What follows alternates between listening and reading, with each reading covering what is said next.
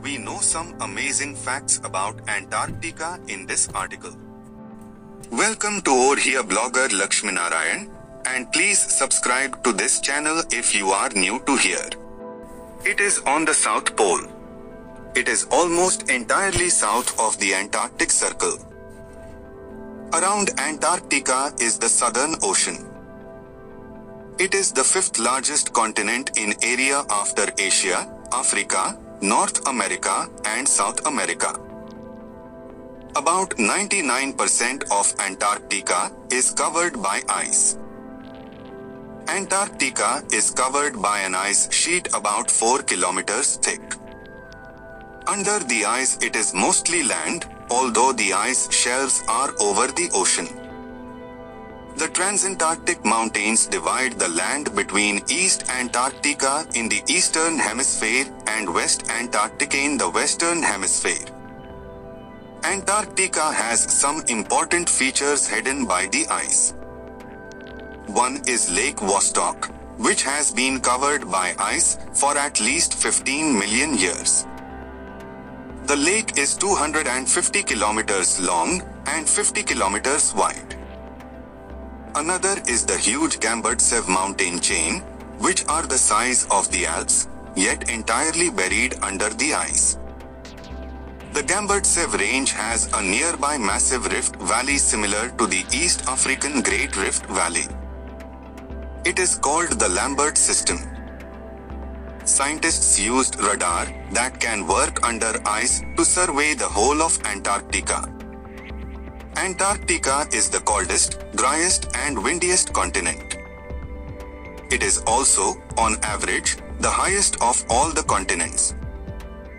Antarctica is considered a desert.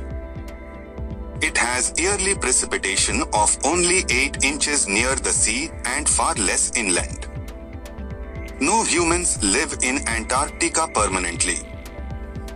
However, about 1,000 to 5,000 people live through the year at the science stations in Antarctica.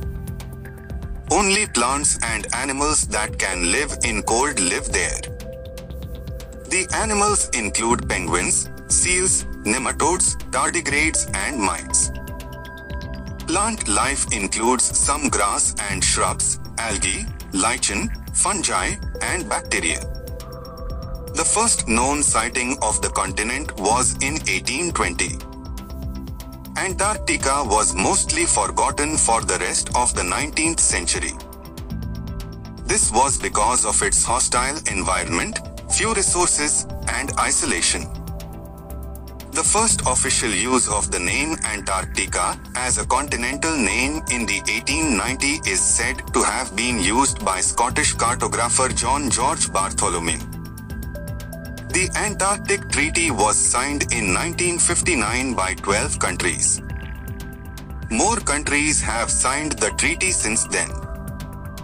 So far, 46 countries have signed the treaty. The treaty declares that military activities and mineral mining are against the law. However, it supports scientific research. It also helps the continent's ecozone. More than 4,000 scientists from different nations and different interests experiment together. For a long time, people had believed that there was a great continent in the far south of Earth. They thought this terra australis would balance the lands in the north like Europe, Asia, and North Africa. People have believed this from the times of Ptolemy 1st century AD. He suggested this idea to keep the balance of all known lands in the world. Pictures of a large land in the south were common in maps. In the late 17th century, people discovered that South America and Australia were not part of the mythical Antarctica. However, geographers still believed that Antarctica was much bigger than it really was. European maps continued to show this unknown land until Captain James Cook's ships, HMS Resolution and Adventure, crossed the Antarctic Circle on 17 January 1773. In December 1773, they crossed it again in January 1774. In fact, Cook did come within about 121 kilometers of the Antarctic coast. However, he was forced to go back because of ice in January 1773. The first confirmed sighting of Antarctica were by 3 different men. According to different organizations, ships captained by 3 men saw Antarctica in 1820. The 3 men were Fabian von Bellingshausen, Edward Bransfield, and Nathaniel Palmer, an American seal hunter out of Stonington, Connecticut. The first recorded landing on mainland Antarctica was by the American sealer John Davis. He landed on West Antarctica on 7th February 1821. However, some historians are not sure about this claim. People began discovering different parts of Antarctica and mapping them. This was slow work because they could only work in the summer. At last a map was made, and people began to talk about exploring the land, not only the sea.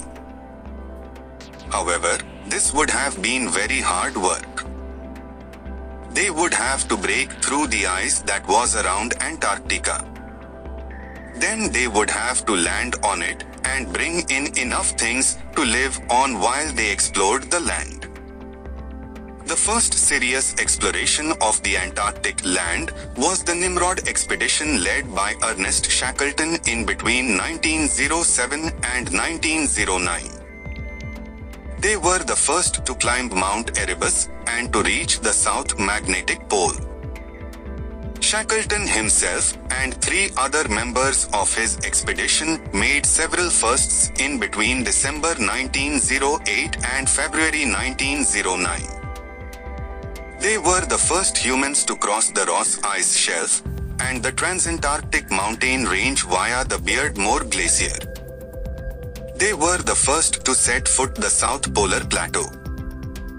Robert Falcon Scott, the most well-known of all of the explorers, wanted to be the first man to reach the South Pole. At the same time, another team from Norway led by Roald Amundsen started. They both raced each other to the South Pole, but in the end Amundsen won because he had made a good use of his sleigh dogs. Scott had used ponies and motor sleds, but when he got to the South Pole he found a message from Amundsen, showing that he had beaten Scott. On his way back, Scott and 3 companions met a blizzard and froze to death while waiting for it to finish. The people who found him 8 months later also found his records and diary, which he had written to the day he died. Climate change and global warming are showing effects in Antarctica, particularly the Antarctic Peninsula. Today, people explore Antarctica using snowmobiles, which are faster than dogs and can pull heavier loads.